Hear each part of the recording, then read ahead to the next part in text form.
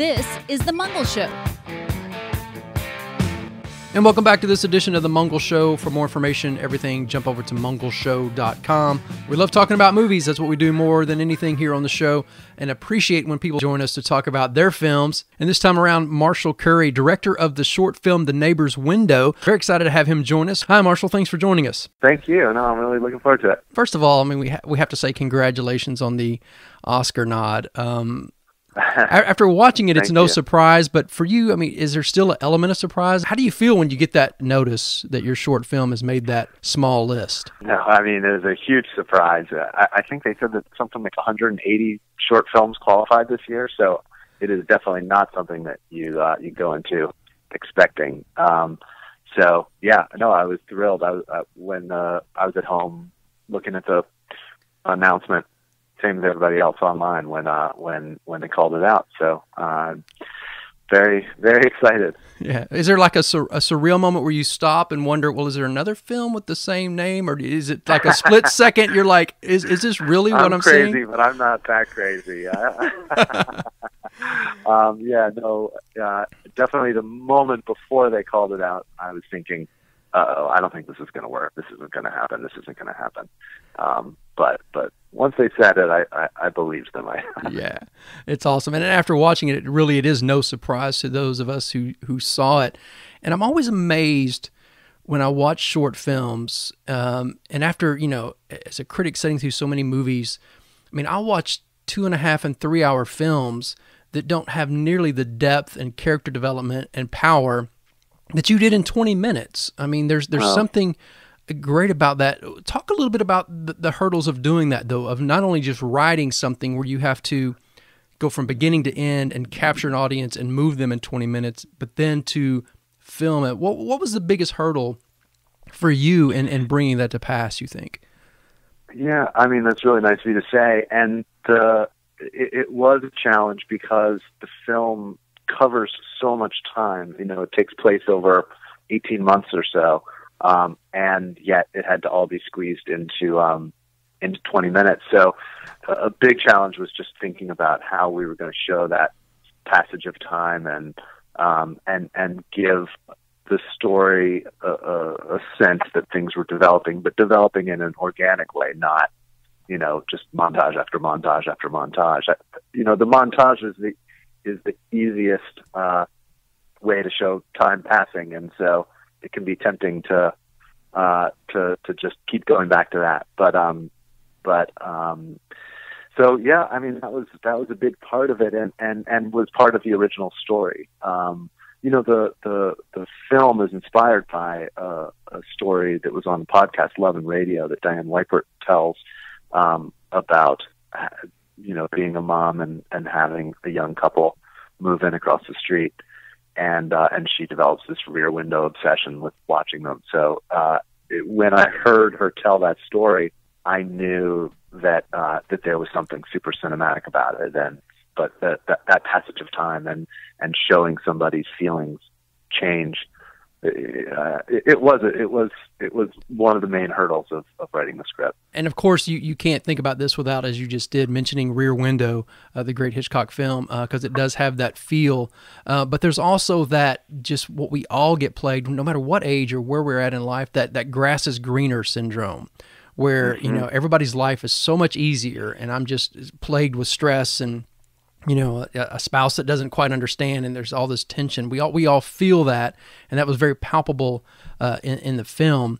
Yeah, and in the film, it takes the form of a woman who obsesses with watching her neighbors, but it also, in some ways, is an allegory for social media in the way that we all get these intimate glimpses into each other's lives, but those glimpses don't tell the full story. Talk a little bit about your cast and finding the right woman to play this lady, because she does an amazing job. She's so great. Fabulous. Yeah. Well, it's actually kind of a crazy story, but when I was in high school, most of my career I've been making documentaries, and this was the first fiction film that I wrote and directed. But when I was in high school, I was in some plays at a school I went to public school in New Jersey, but there was a private girls' school nearby that needed guys to be in their plays, and so they recruited guys from the area. And in fact, Peter Dinklage was in one of the plays with me. He went to another school near us, so we did a play together. And I did a number of Romeo and Juliet and Hair and Eccles and a bunch of plays in my high school. And then when I got to college, I stopped doing that. But I stayed in close contact with the director of those plays, who was a teacher that was a mentor to me. And when he got married, when gay marriage finally became legal in New York, he got married, and I went to his wedding as an adult. And at the wedding reception, sat next to Maria Dizia, who is the lead in my play, was in some Noah Baumbach movies and Orange is the New Black and 13 Reasons Why, and is also an amazing Tony-nominated theater actor. And we just struck up a conversation, and I was just, soon after I wrote the script and sent it to her and asked if she would ever consider being in a no-budget, short film that I was going to direct, and she generously agreed to. And you're right, she's an amazing, amazing actor. Sure. She can convey so much with just the tiniest details of her face and her eyes, and then her husband in the film. I looked at lots and lots of different reels, and just couldn't quite find the right person. And a friend of mine who is in the business sent me a reel for Greg Keller, also mostly theater. He does a ton of theater in New York, but some television and film work as well. But as soon as I saw his reel, I thought, oh my gosh, this is the guy that I've been imagining. And what's crazy is that it turned out that they had played husband and wife in a play before being in my film. So they knew each other very well and walked onto the set and sort of snapped into their husband and wife mode. Yeah, and it worked out great because their chemistry together, you do feel like this is that couple that has been married and gotten kind of complacent in some areas. Right. And it's funny, you mentioned that you had done some stage acting. Performing on the live stage, do you think that gives you some perspective as a director to be able to guide people through? Because, live stage compared to film work is a lot different, but there's still abilities to happen. Do you think that's kind of added to your directing? You pull from that sometimes, and when you're giving people direction? I did pull from it a lot. It was a long time ago, but it really made a mark on me as a person. And in fact, even this many years later, when I am anxious about something and I have my anxiety dream, it's always that I'm about to be in a play, but I haven't been to any of the rehearsals, and I don't know what the play is, and I don't know any of the lines, and so I'm scrambling to find a script so that I can figure out what I'm supposed to do when I get out on stage. No matter whether I'm worried about my children or about something related to work, that's the dream that I always have, is that I'm back in high school about to be in a play. So it helps me a lot, I think, in talking with the actors. You're right that film acting and directing is different from theater. I think small gestures and intimate things convey well in film that need to be a lot bigger when you're on a stage.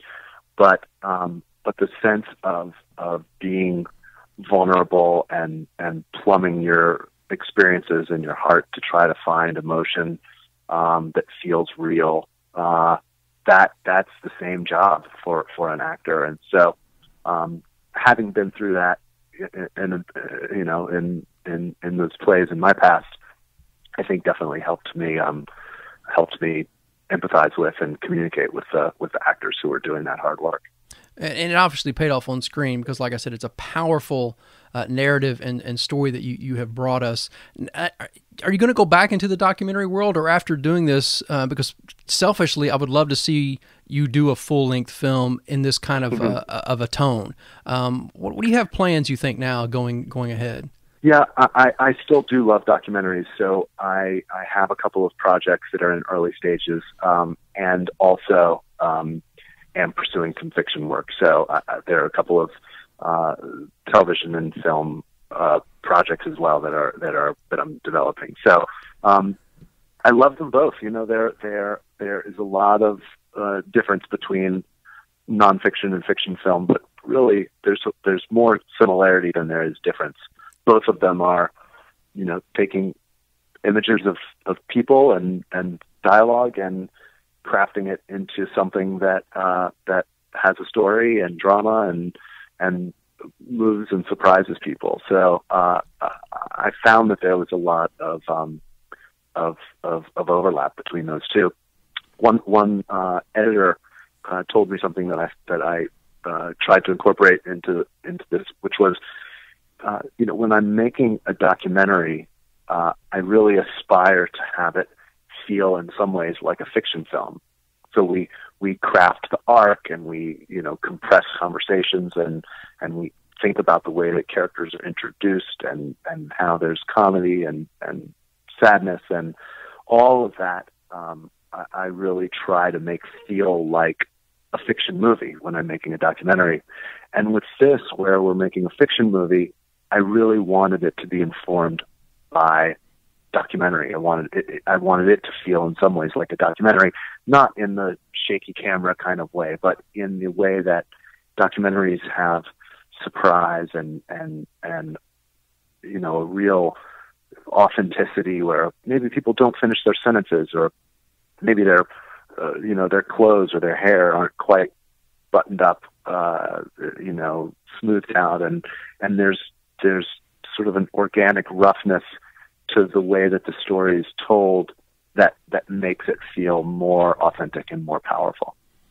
Absolutely, and organic is how this one felt as well. So yeah, the blending of those two concepts really did pay off. As you're talking, I can picture parts of this short film and everything that you said coming together. So it was fabulous. We know that whatever you do on the horizon, we can't wait to see it. It's going to be strong, I'm sure. And again, thanks for your time. Congratulations. We'll be watching the Oscars and pulling for you for sure. Thank you so much. It was really great talking with you. Again, that's Marshall Curry. His Oscar-nominated short film, The Neighbor's Window, up for an Oscar this year. Appreciate him joining us on the show. Appreciate you guys hanging out with us as well.